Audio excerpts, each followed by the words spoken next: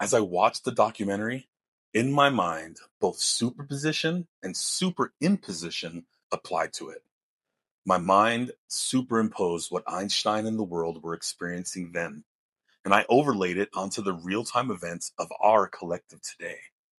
Some things moved in sync, while others were lagging or moving ahead of the other, either slightly or completely off. At the same time, and this analogy might sound weird, I don't care. I don't give a shit. But as I took in this documentary, it was as if my reality was in a superposition, spinning and waiting to stop in its definitive state.